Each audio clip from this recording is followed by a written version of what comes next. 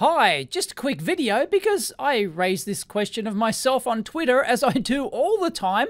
After seeing this article in PV magazine, major milestone for world's biggest solar project. The world's biggest solar and storage project is a step closer to realisation as the government of Australia's Northern Territory, that's up in the north by the way in case you didn't know, and Singapore-based Sun Cable have signed a deal to advance the development of the Australia-asean Power Link. Basically Australia to Asia Power Link, pretty much, an artist rendition of what it's going to look like. There goes the Northern Territory, but there's a lot of room up in the Northern Territory. And yes, that's exactly what the Northern Territory looks like, minus the solar panels at the moment. So yes, lots of sun up there and lots of open space, flat open space. Our solar insolation here in Australia is second to none. Insolation, not insulation. And anyway, let's have a read. Plans continue to gather steam to develop a 10 gigawatt solar farm and a 30 gigawatt storage facility near Tennant Creek in Australia's Northern Territory in order to export solar power to Singapore via submarine transmission link. This project will transform the territory into a renewable energy powerhouse. That's what we call it, just the territory. The solar farm and battery storage facility will be built across 12,000 hectares. That's a hobby farm, as Crocodile Dundee said. Anyway, at Powell Creek Station, about 70 kilometres southwest of Elliott, Northern Territory's Barkly region, as well as the region's climatic advantages, the facility will capitalise in close access to road and rail infrastructure. Once operational, power from what will be Australia's largest renewable energy infrastructure project will be exported via high-voltage DC transmission link connecting the precinct to the Darwin-Katherine interconnected system. Power will then be transported via a 3,800 kilometre high-voltage DC submarine cable to Singapore. The project is expected to generate enough renewable electricity to power more than 3 million homes a year. In Singapore, that is. So I guess it's cost-effective to build this infrastructure in Australia and transport it 3,800 kilometres to Singapore. Woo. And it will supply up to 20% of Singapore's electricity needs. It is estimated the project will inject up to 8 billion Aussie dollary-doos into the regional economy with about 1,500 jobs, blah, blah, blah. $1 billion worth of solar electricity per year upon completion. Export. Wow. So the commences in 2023, commercial operations in 2027. Yeah, it's going to take a long time to build all of that. Not only to manufacture the panel, imagine installing that. You get the contract, you little pissant company. You bid for the contract. Oh, geez, how many panels? It's just artist's impression, of course. I don't know how physical, I haven't calculated how physically large it would actually be. But anyway, it got me thinking, well, how much power does Singapore use and what is 20% of that? And what are the losses to transport this 3,800 kilometres under the ocean via cable to Singapore? As it turns out, I've done some calculations on that. As I do, because, well, you know, it's one thing to just go, oh, that's interesting, but it's another thing to actually just get out your confuser and plug some numbers in and find out this. So let's look at some estimated losses for a system like this, shall we? Now, I actually goofed it. In up here, I've gone 3,200 kilometres for some reason. It's actually 3,800 kilometres. So anyway, good enough for Australia. We'll run with that. So how much power does Singapore use? Well, around 50 terawatt hours per year. So yeah, I just took that and we're going to run with 50 terawatt hours per year, and we know it's going to supply 20% of that, so it's 10 terawatt hours per year. But of course that's an energy figure because it's a watt hour figure. We need to work out what the power is, and then so how much power it's actually transferring across the cable, because it doesn't matter how much energy it transfers. Energy is a time component. We care about the power it transfers because of the I squared R losses. P equals I squared R. So depending on how much power you're sending across, that's going to be X amount of current at X amount of voltage, and therefore X amount of power loss in your cable. And that's what we want to calculate. So I've assumed 500 kilovolts and a 1300 square meter cable. Where did I get these from? Well, let's have a look. High voltage DC transmission here. This is like a typical, like one of these submarine power cables, okay? And this is the Wikipedia article. Conductor sizes, typically like less than 1200 square millimeters, but sizes up to 2400 square millimeters have been used occasionally. And I found this over here, which was a high voltage some sort of article, and this shows, here we go, here's a typical cable. Looked different to the other one. The other one had the 3 cores in it, didn't it? Yeah, that one there's got 3 cores. By the way, I've done a video on this, which is the 140 megawatt Woolnorth wind farm in Tasmania, which I visited. And yeah, I'll link in that video there. And there's some cross-section of some cables that I looked at there. And it's Huxley's hand. There I am at the wind farm. What face is that? Very windy there. That gets the cleanest air in the world, by the way. If you want to find out why, I guess watch my video. I think I mentioned it in there. But anyway, yeah, Tasmania, ripper. Anyway, so I used 1300 square millimeters here for a typical high voltage DC undersea cable. This one's actually 250 kilovolts. Typical voltages, because it's the the dielectric of the thing has to withstand this. 420 kilovolts, 520 kilovolts. So I just took like 500 kilovolts as a typical figure. I think somebody on Twitter mentioned like up to 1 megavolt or something like that. But anyway, let's just run with 500 kilovolts. That seems to be a a reasonable figure. So how much power does it transfer? We don't actually know, so we've got to just sort of just have a guess. Let's say 10 terawatt hours. Well, let's convert that to power. So divided by 365 days a year, divided by 24 hours in a day, you get 1.14 gigawatts. That's close enough to 1.21 gigawatts with a J, gigawatts. So we're going to run with 1.21 gigawatts. Whoa, this is it. This is the part coming up, Doc. This sucker's electrical, but I need a nuclear reaction to generate the 1.21 gigawatts of electricity. What did I just say? But I need a nuclear reaction to generate the 1.21 gigawatts of electricity. 1.21 gigawatts! 1.21 gigawatts! Great Scott! What the hell is a gigawatt? So power, of course, equals voltage times current, so 1.21 gigawatts into the flux capacitor divided by 500 kilovolts, we're talking 2420 amps. So I'm going to run with that. That seems quite reasonable for a current flowing through one of these bad boys. So then we need to know what the resistance of the cable is. Well, I just chose a random online wire resistance calculator. I did double check that this value with another calculator came out the same. So we're talking 3,200 kilometers here. Okay, 3,200 kilometers. So you've got to put, there it is, 3,200 meters times 1,000, and with our 1,300 square millimeter cross-sectional area, which is a reasonable figure. It could be more, could be less, but let's run with that. That gives us 42 ohms. Thank you very much. 42,000 milliohms for you milliohms fanboys, but 42, good number, 42. So we'll run with that. So at 42 ohms and 3,200 kilometers, once again, multiply this for my 3,800 kilometer goof. P equals I squared R. These are your famous I squared R losses. Good terminology to use. Losses in the cable. I squared R losses. That's just the lingo.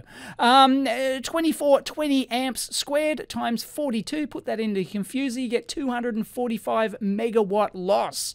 That's actually huge. So if you divide that by your 1.21 gigawatts into your flux capacitor, that's 20% cable loss. Now, look, no one's going to accept a 20% cable loss. So ways around that, of course, are to use thicker cable, use a higher voltage, and of course when you start talking square factors, that can reduce it a lot. So if you just simply run 2 of these identical cables side by side, yeah, you double your cost because copper's expensive, and cost for laying it out, and it's probably a difference between laying 1 or 2 cables at the same time. Doesn't really matter because you've got to have the ship and you've got to lay the damn thing, dig the trenches or whatever, and then build the facilities and everything else, right?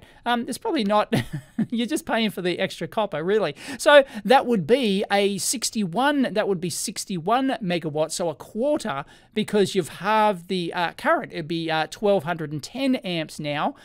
So because that's a squared factor, I squared R. If you halve the current, then the power goes down by a factor of 4. But so that's only 61 megawatts as opposed to 245 megawatts.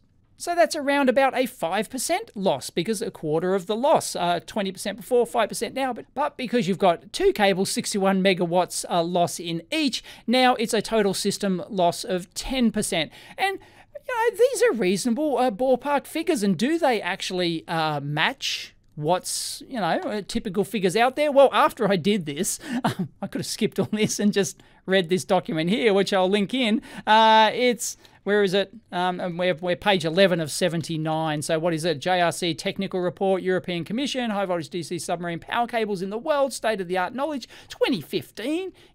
It's not that old. So if we go down to here, they just give us typical figures. Here it is, DC and AC flow in a conductor. The skin effect, where of course high voltage DC system, so none of that skin effect rubbish. And look, they give you, 1,000 or 2,000 kilometers, like 6.4 gigawatts. Okay, so this is a much bigger system. So look, it looks like, bigger systems exist than this one. So I thought, oh geez, this is huge. Apparently for these high voltage DC systems, it's a bit on the runty side, actually. And they're saying 800 kilovolts here, so that might be more of a standard. If I saw this, you could run the numbers again, maybe. But anyway, they've estimated losses 3.5 to 5%. So yeah, that's pretty similar to where we were at. So there you go. If we did our calculations and, up the voltage a bit and stuff like that, like our losses were, fairly on par there. Using, of course, a thicker cable, higher voltage, less losses. Yeah, you could easily see where you get around 3.5 to 5. Like I'm sure this report would have, this is 2 examples of losses. So these are examples. And these are just the loss in the power transmission cables, I assume. So not a loss in the actual then the power converters on each side of that. And they've got some examples here. The Shanghai line is the world's first ultra high voltage DC connection. Operates at, 800 kilovolts is ultra high. So we're kind of on the mark there with the 500 kilowatts. Transfers 7.2 gigawatts from the hydropower in southeast China, which is 2,000 kilometers away. Wow, it's a single overhead line. That's not an underwater transmission line. Not sure if you can get the 800 kilovolts on undersea ones. I don't know if anyone knows. Leave it in the comments down below. But anyway, yeah, it seems like this, these sort of, 3.5, 5%. If you could get better than that, I guess they'd tell you. Of course, you'd try and achieve. But once you're down, 3 or 5% loss seems acceptable. 10 or 20%, you start to go, that's a bit sucky, isn't it? What are we doing this for? So, because somebody's got to pay for that, right? They're going to be charging.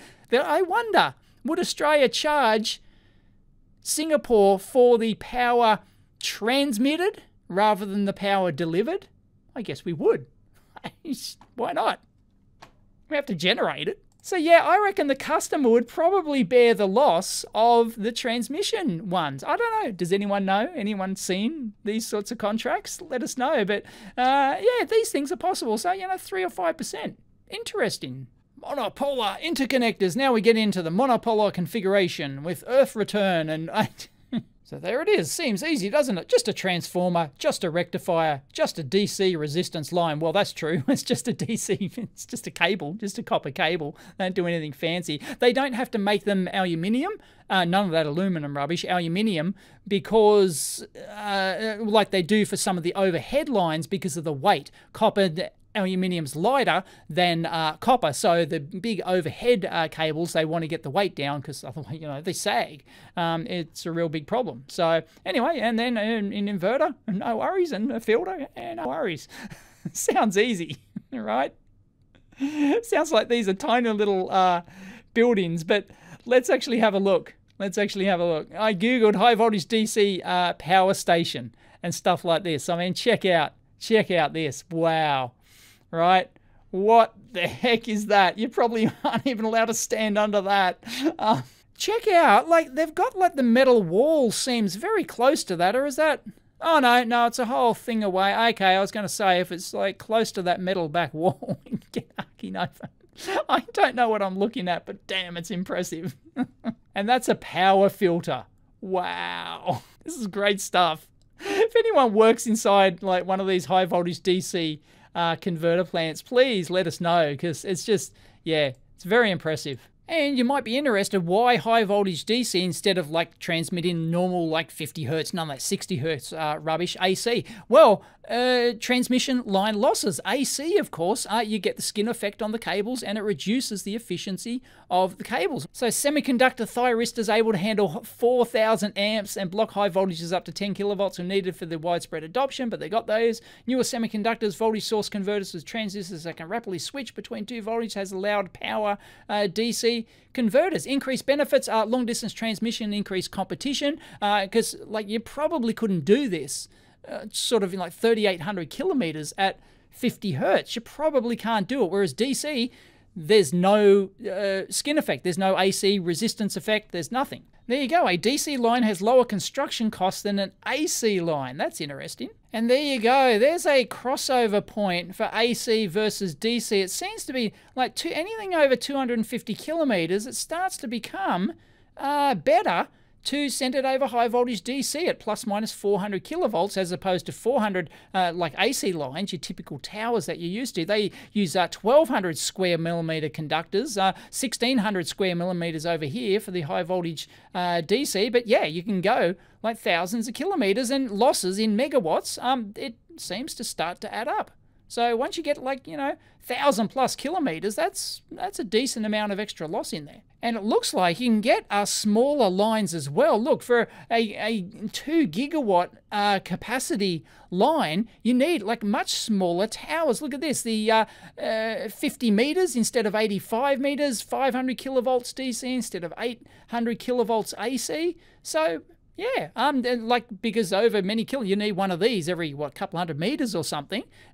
Your costs add up when you got to physically construct these towers. Yeah, and then you've got the right of way as well, which is basically the area that they have to buy up all the homes for, or not allowed to build anything else. You've got to have a corridor going through where you can't basically build anything under them, and designed to carry is 70% wider for a 2 gigawatt line AC than it is for DC. That's significant. You got to potentially buy up and waste a lot more land that you can't actually develop. Operation and maintenance costs are lower for an optimized high voltage DC system. There you go, than an AC system. That's interesting. Typical break-even distances in terms of miles. And here it is. In this case, particularly suited, high voltage DC is particularly suited to undersea transmission where losses from AC are large. There you go. The first one was in Sweden. Hi to all my Swedish viewers. And if you're wondering why can't we use all of the 10 gigawatts here, because they're solar panels. They only produce power during the day. And they've got 30 gigawatts of storage. I don't know what storage technology they're going to use, but that's a metric crap ton of storage. So yes, so during the 8 hours of sunshine a day or whatever you're going to get, going to be profiled, these things, would they tilt them? Would they have at least one big central bar that tilts them all? You'd think they'd want to try and optimize it perhaps. I don't know. Trade off for cost, maybe. So yes, obviously some of that will go to Singapore and some of that will be used locally, and the other will go into storage so that during the night it can then continuously send that out from the storage bank instead of directly from the panels themselves. So there's no point having any storage at all if you're consuming all of the 10 gigawatts during the day. There's just no point. None will go into storage. It'll all be just used. So there you go. That was interesting. I like running the numbers on things like this. Just get out your DaveCAD available. Yes, DaveCAD is open source and it's available on GitHub, by the way. You can actually get it. So anyway, hope you enjoyed that as much as I did. If you did, please give it a big thumbs up. As always, discuss it down below, especially if you know all about this high voltage DC transmission thing. I'm guarantee there's someone in my audience who works in this industry. There always is. Catch you next time.